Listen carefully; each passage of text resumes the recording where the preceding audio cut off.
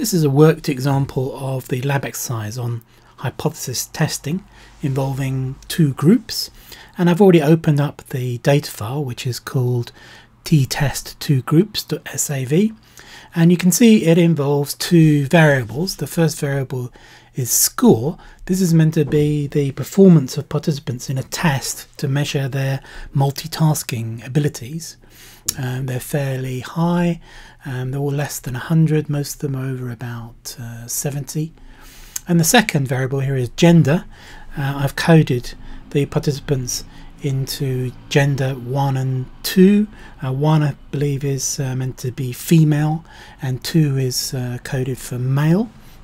If we just have a look at the variable view, you can see how that was done. If you look at the gender variable here, you can see the values, and I've indicated the coding in SPSS. 1 is female and 2 is male. That's very useful to put that in case I forget which way around I did it later on. So going to go back to the data view.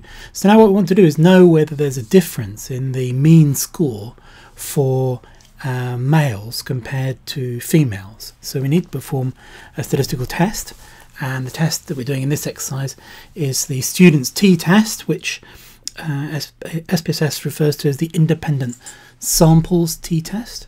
So to perform that test, we just go up to the Analyze menu and select Compare Means, and then Independent Samples t-test. Independent samples means there's two groups, and we select that option, and it wants to know what the test variable and the grouping variable is. The test variable is the dependent variable, the one we measured, which is the survey score, so we move that across into test variable, and then select gender. Gender is going to be the grouping variable to determine whether you're in group 1 or group 2, and we need to define what the groups are because there may be more than one group in this column, so we need to tell it which of the groups we want to involve, and they are going to be, the first group is going to be the one I labelled 1, and the second one is going to be the one I labelled 2, which is very convenient but doesn't have to be quite as straightforward as that. So we click continue, and now we need to carry out the test. We could just check the options here. You can see I've set the confidence interval, it's the default, to be 95%. That means that the statistical threshold is 0.05 for the p-value, the probability value. So we've set up the test, now we need to perform it, so I just click OK. And you get two tables, and the first table is the descriptive statistics for this sample. You can see that there are 15 females and 15 males. The mean score for females is 82.5. That's bigger than the mean score for males, which is 75.63. So at the moment it looks like there's some support for a hypothesis that says the females are doing better on the test. But we need to know whether the difference between males and females is significant, and that's what the second table is all about. And really, just to focus on the most important things, we'll be concentrating on the first row here, equal variance is assumed. And the first couple of columns here are about testing whether that's a fair assumption. We're going to ignore that. Normally that's a fair assumption. But looking at the first column, the numbers that we're interested in are the t-value, 3.893, the degrees of freedom, which is 28, and the significance, two-tailed, which is 0.01, and the mean difference, 6.873.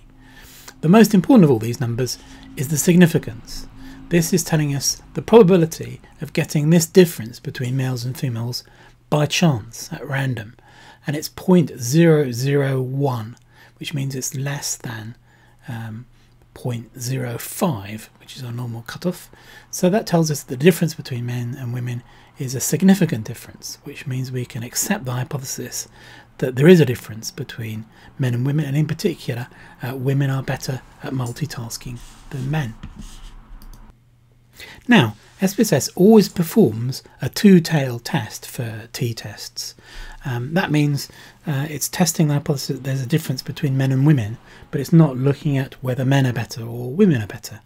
And the hypothesis that we wanted to explore for this data was the hypothesis that women are better, which is a one-tailed hypothesis.